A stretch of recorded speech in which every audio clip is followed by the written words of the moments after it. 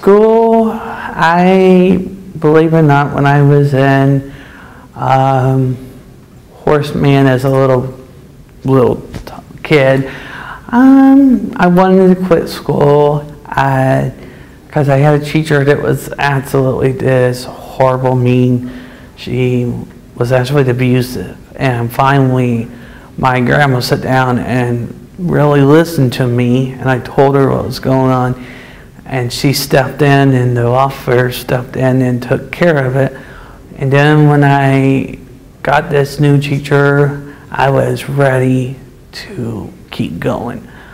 I was saying, and then when I went to Riverview, that's high, and the best teacher ever, she was taught us things, and she was this,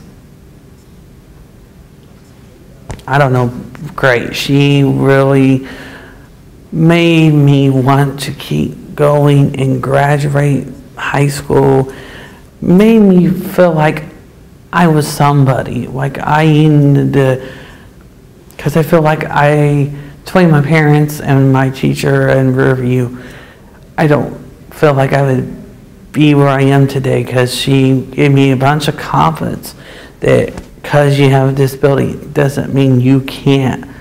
I have been at Johnny's and it's a little diner in Huntington, and it's a diner, and I've been there for most 11 years.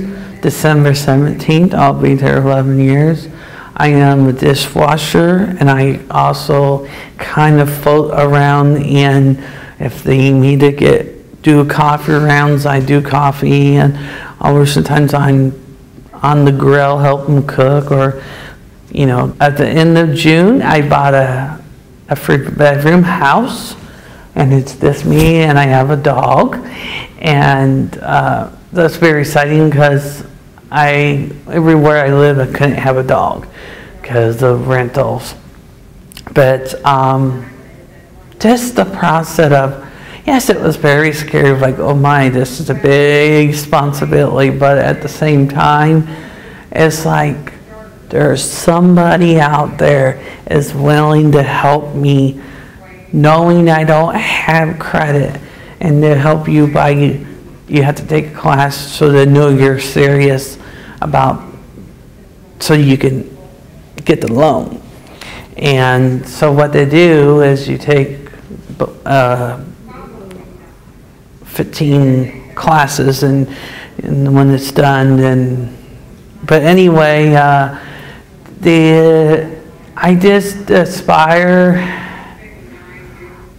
because I always remember, oh, you can't, because you don't have credit, or you're not capable, and I'm like, yes, I am. Great. And so it's a really blessing. There is some kind of people out there that have groups that can help people with a disability